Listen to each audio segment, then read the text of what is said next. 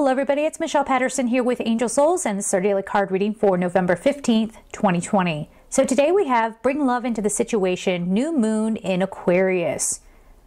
We all have to be more compassionate here. I'm telling you, I know it's really hard when things are happening again, and a lot of us are getting frustrated with our financial situation, with the health situation, feeling restricted, all of these things.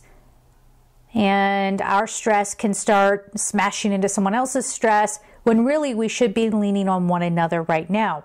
So bring love into the situation. Whatever you are dealing with right now, try to pull in compassion as much as you can. Again, I know this can be very, very challenging, especially when you have people out there who, they just don't want to be cooperative with other people, or they want to engage in power struggles. Doesn't mean that you have to meet them where they live when it comes to that. But you can stand back and, as I always say, observe and don't get invested as much as you can.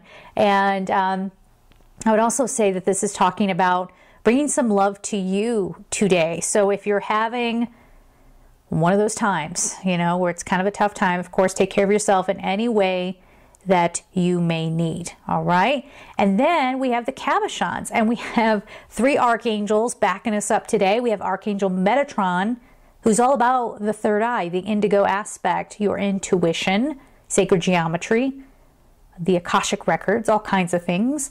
Archangel Raphael, soulmates, travel. I know, if anybody gets to travel, ask Archangel Raphael to help you. And of course, healing, and especially healing the heart chakra, because I feel like that's what we're talking about here. And Archangel Uriel, passion, fire, what gets you fired up. Come from your wisdom.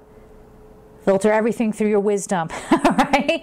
So this is really a day of leaning on your intuition, tuning into your heart, and tuning into your wisdom to sort of temper whatever fire might be rising up in you, all right? Bring love into the situation. So we're going to leave it there, guys. I'm sending you all so much love, and take care. Bye-bye.